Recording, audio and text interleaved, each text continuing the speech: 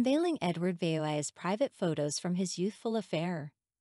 Rare photographs believed to have been given by the future King Edward VIII to his married lover have surfaced after over a century hidden from the public eye.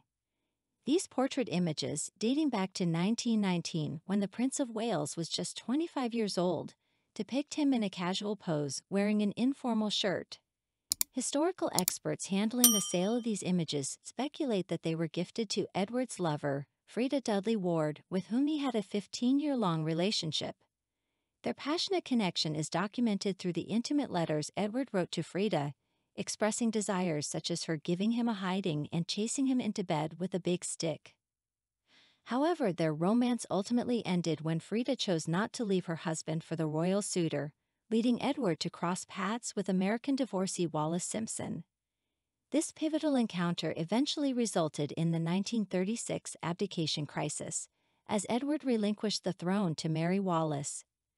Notably, the photographs are signed on the front with E for Edward, and on the back with David, a name reserved exclusively for family and close friends. These images have resurfaced through the great-granddaughter of Freda's maid, who may have received them from Freda after her relationship with Edward concluded. These rare photographs are estimated to fetch up to £1,500 at auction.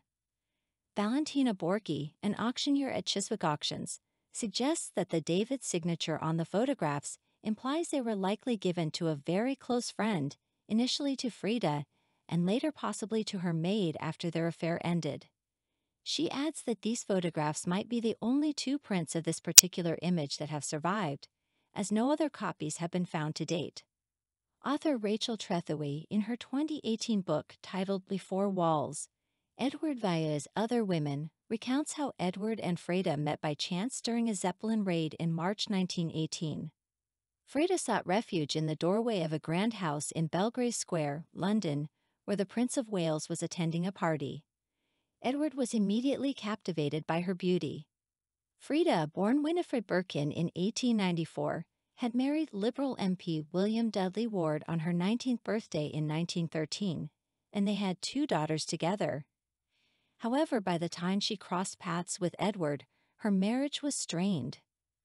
Freda chose to engage in an affair with the future king when her husband was appointed vice-chamberlain to the royal household. The couple often met discreetly at a Windsor farm owned by one of Freda's husband's sisters. When apart, Edward would frequently call her late at night or write passionate letters addressed to "My Angel," signed with "Tons and tons of love from your E." In one peculiar letter, he even suggested that she should be cruel to him, believing it would do him worlds of good. Despite his intense feelings for Freda, Edward was involved in other affairs simultaneously. Freda, too, had a passionate affair with banker Michael Herbert. In June 1930, she divorced her husband, but her happiness was short-lived as Michael passed away at the age of 39, leaving her heartbroken. Edward's relationship with Wallis Simpson ultimately brought his connection with Freda to an end.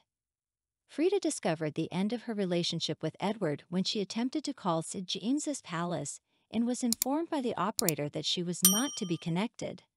The sale of these rare photographs is scheduled for October 10th.